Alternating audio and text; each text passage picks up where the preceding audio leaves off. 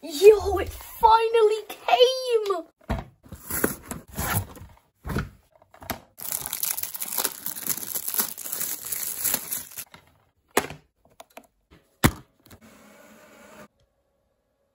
Okay, I guess I'm gonna watch Dr. No now. 2 hours later.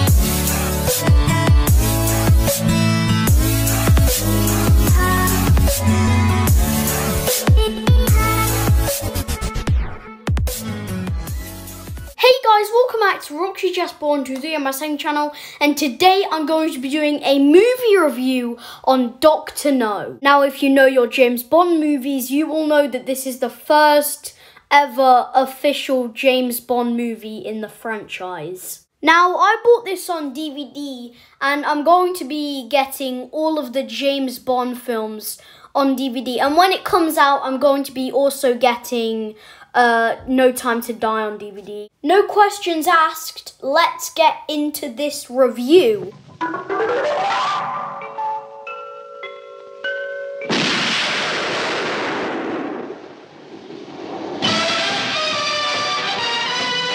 So yeah, I'm going to be explaining the storyline now, and I'm going to add some clips from the movie in it just to entertain you more instead of you having to look at this movie poster and listen to me talk. So the movie begins with these three blind men, but the narrator singer calls them the three blind mice. But these three blind men aren't nice, as they kill this poor innocent man called Strangway. But they ain't finished with their killing, as they go to a British agent who works with 007, and they kill her too.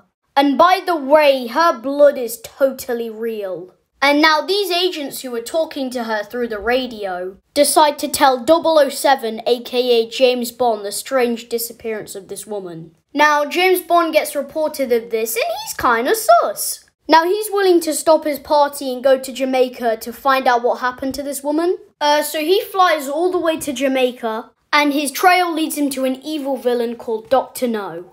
Now, Dr. No is plotting to disrupt an early American space launch from Cape Canaveral with a radio beam weapon. Can James Bond stop the villainous Dr. No before it's too late? Find out by buying the DVD or renting it on something or whatever you want to do. Okay, I'm now going to be covering the good and the bad on this movie.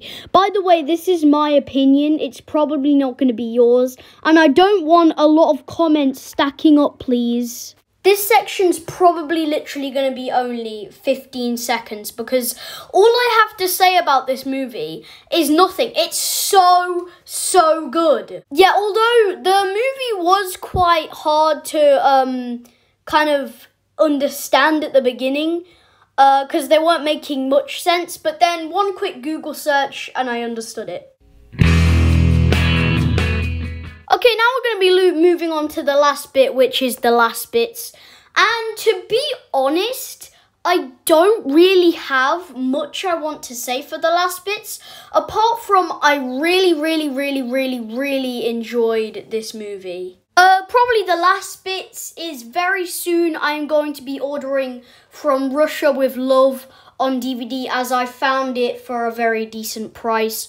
So yeah, that's going to be ordered very soon. And as I'm saying, I'm going to be making a movie review on all of the Bond films when I've watched them. Okay, yeah.